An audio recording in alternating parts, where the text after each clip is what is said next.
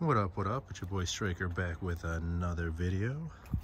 Got the old Jeep at the house. Might as well take a quick walk around. Pretty much got all the same parts I had on it before, except for the major one, as you can tell, the wheels. Look at these wheels. I'd just be downright embarrassed to be driving this thing with these wheels. It looks like they got them off a Dodge Neon or something. Okay, sorry, too far. Okay. Got LED fog lights on the bumper. Got the fog lights up there, and then got the LED headlights. I have no idea what these are even called. Little vents.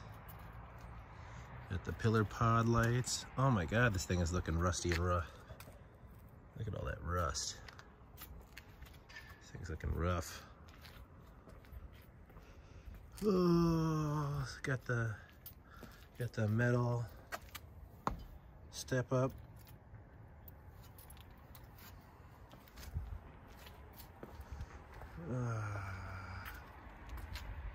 Nasty little tire back here. I never did rear bumper. I should have, but never ended up doing the rear bumper. Yeah, there's a quick walk around of it though.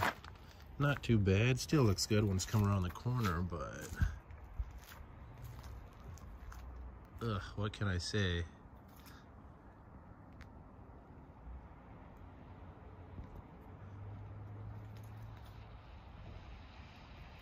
It's alright. The thing that would really set it off though is the meats, the tires.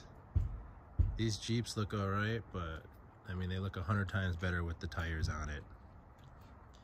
You know, we could take everything off this Jeep, put it completely stock again, and the thing